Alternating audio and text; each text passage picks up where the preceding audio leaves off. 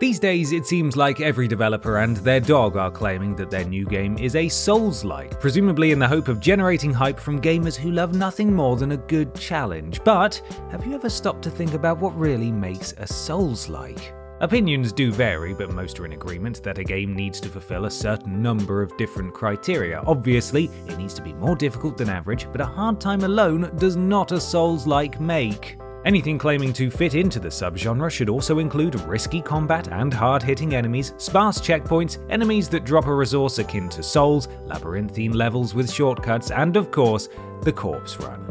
For this list, we're looking at some of the best titles that tick many of these boxes. We've already spent multiple hours with Elden Ring and we're just dying for more Souls action, an itch which these titles are sure to scratch. I'm Ben from TripleJump, and here are 10 great Souls-like video games that aren't Soulsborne. Number 10. Hollow Knight. Upon a cursory glance, it might seem like 2017's Hollow Knight has little in common with the Dark Souls series. It's a 2D side-scroller that sits firmly in Camp Metroidvania, so what the heck is it doing on this list? Opinions are divided as to whether or not Hollow Knight is a Souls-like at all, but we're willing to give it a pass for a couple of reasons. A, it borrows a number of elements from the genre, and 2, it's really good. The main way in which Hollow Knight is inspired by FromSoft's various franchises is in its storytelling. The Souls series is famed for concealing its narrative in item descriptions, meaning that players will have to be paying close attention if they want to have any hopes of understanding what's going on. Hollow Knight does pretty much the same thing, meaning that players will need to piece together the plot from tiny morsels of information gleaned from less than obvious sources. Hollow Knight also requires players to complete the corpse run should they die, else all of their hard-earned cash will be lost, never to return. Sure, the combat is different and the healing system is far more forgiving than in other Souls-likes, but Hollow Knight goes a good way to filling that Souls void, especially if players fancy a dash of Metroidvania in the mix as well. Number 9. Darksiders 3. Prior to 2018, the Darksiders series hadn't really dipped its toe into the Souls waters, generally opting for the more traditional hack-and-slash gameplay inspired by the likes of The Legend of Zelda. Darksiders 3, on the other hand, skipped the toe-dipping and instead went for a full-on cannonball into the Souls-like pool. Though it is missing one or two of the elements that one might associate with the subgenre, most sources agree that Darksiders 3 does enough to be considered a Souls-like. Admittedly, players won't find any stamina meter-tied combat, but there's still the same requirement to familiarize themselves with their opponent's fighting style and methodically plan their attacks so that they don't find themselves harshly punished by the game. Darksiders 3 also utilizes the same sort of map design as the Souls games, incorporating sparse checkpoints and shortcuts in a similar way to its inspiration. Oh, and of course, the whole thing is incredibly challenging. One of the things that makes Darksiders 3 stand out from other Souls-likes is the fact that it retains many of the puzzle and problem-solving elements from previous games, making it perfect for anyone looking for a little bit of Souls without overdoing it. Number 8. Star Wars Jedi Fallen Order.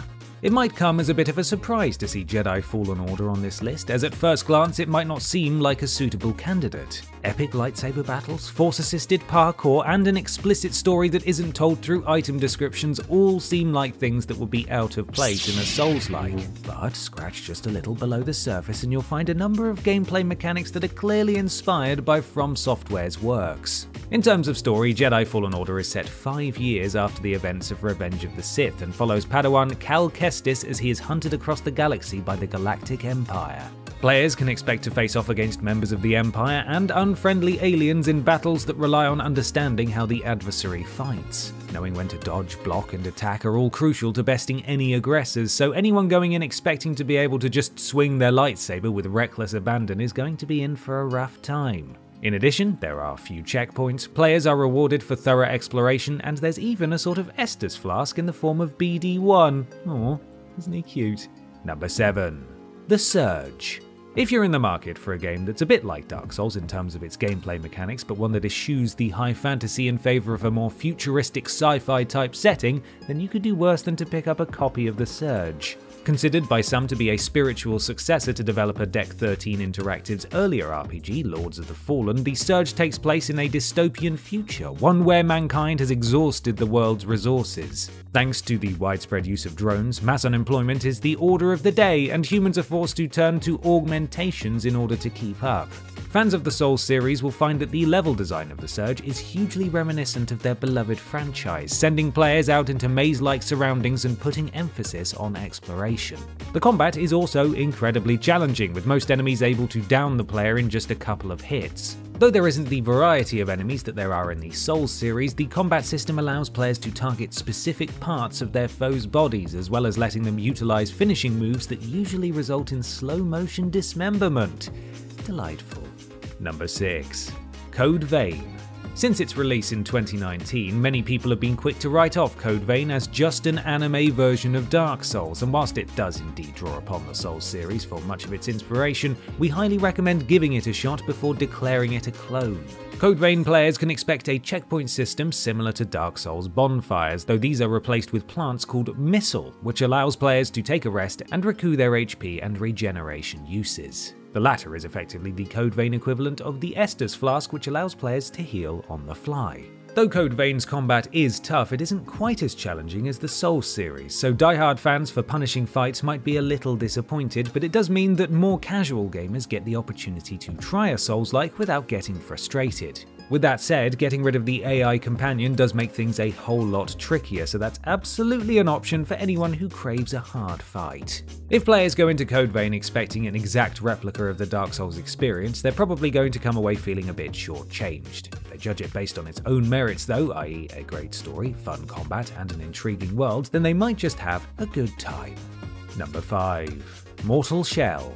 For several of the games on this list, it takes a keen eye to spot the Souls-like elements, but take just a short glance at Mortal Shell and you'll know exactly what its inspiration is.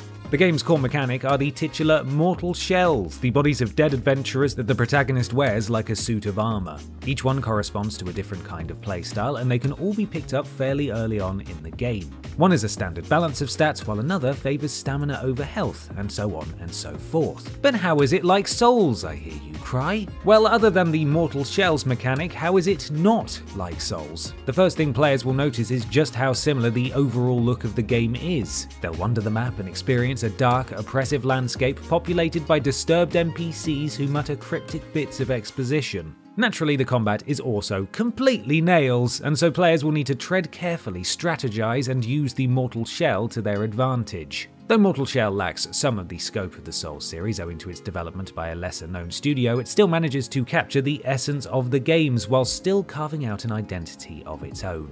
Number 4. Lords of the Fallen. We briefly spoke about Lords of the Fallen in our The Surge entry, but it just so happens that it's also a gosh darned good Souls-like. What a coincidence. To say that Lords of the Fallen borrows from the Souls franchise is a bit of an understatement, as there is an awful lot that the game does that is reminiscent of Dark Souls. What it does take, however, it does so with a twist, putting its own signature on a number of different mechanics. Lords of the Fallen doesn't quite pose the same challenge as the games that it's heavily inspired by, but it still forces players to take a tactical approach to any combat encounters that they come across. It also puts its own spin on the bonfire system. When players reach a checkpoint, they can choose to either bank the XP they've earned, securing it, or they can keep it with them in order to multiply it, though naturally this comes with a certain amount of risk. Obviously, banking XP is the safer thing to do, but there's still the temptation to gamble the lot in order to earn a sweet Brucey bonus. You just better hope you don't get killed. Number 3. Salt and Sanctuary. When you're trying to deal with all of the trappings of a Souls-like game, a third dimension might prove to be too much to handle. Fear not, because thanks to the good folks over at Scar Studios, players can enjoy all of the fun of Dark Souls in a 2D environment. Players begin the game as a stowaway on a ship bound for an unnamed country, along with a princess who is set to be married off to an opposing territory's king in order to secure peace between the two nations. It's not long before things go south, however, and the player character must set out on a quest to find the princess after she is taken by marauders and the ship is wrecked by a Cthulhu-like creature. Beyond the 2D gameplay and beautifully dark art style, Salt and Sanctuary is a Dark Souls through and through. Enemies drop salt, which can be used for leveling and upgrades. If the player dies, they must defeat the enemy that killed them in order to get them back, and of course, they will find themselves dying a lot. In short, Salt and Sanctuary is to Dark Souls what Terraria is to Minecraft, and though it borrows an awful lot from its inspiration, it also manages to be very unique. You go, Salt and Sanctuary. Number 2. Ashen. Although players can choose to tackle Dark Souls in multiple different ways, overall the setting is fairly claustrophobic, so anyone looking for an open world experience might be a little disappointed in the amount of space the game gives them to freely roam. Enter Ashen, the 2018 RPG that proudly borrows a number of gameplay elements from the Souls series and inserts them into a stunning open world. To Dark Souls fans, Ashen will feel both completely familiar and entirely new. The combat mechanics are incredibly similar. The player character drinks from a crimson gourd to restore their health, and if they're killed, the player must return to the place that they died in order to retrieve all of their Soria. Yet, despite all of the things that Ashen lifts from the Souls series, it doesn't feel like a shameless clone. The story is a fairly standard tale of good versus evil, like Dark Souls, but the diverse open world and stunning cel-shaded art style gives the game an identity all of its very own. Like its inspiration, Ashen feels bleak and depressive, but unlike Dark Souls, it achieves it much more through what it doesn't show you than through what it does. Oh, and it has co-op too, which is always a nice bonus when you're sick of getting your ass handed to you by bosses. Number 1. Nioh. Arguably the best way to pay homage to something is to take what it does and then respectfully build on it to make it your own. This is exactly what developer Team Ninja did with 2017's Nioh. No, not that one. A game that gives players all of the qualities of a Souls-like but presented in a way that they've never seen before. Nioh tells the story of William Adams, an Irish sailor who is inspired by the real-life William Adams, a man who was one of the only Western samurai to have ever existed. The game draws an awful lot of inspiration from Japanese folklore, and combines this with both traditional and Souls-like RPG elements to great effect. As in Dark Souls, players can expect to find a whole plethora of weapons and armor sets, a sparse checkpoint system which adds an extra level of risk to every action taken, plus absolutely massive skill trees. The combat is also heavily inspired by Dark Souls, utilizing a stamina bar that leaves William completely vulnerable if drained. The twist, though, is that a well-timed key pulse will replenish some of the lost stamina and give William some sweet buffs as well. Combine all of this with a fantastic story and tons of additional content, and it's easy to see why so many Souls fans have given Nioh a big thumbs up.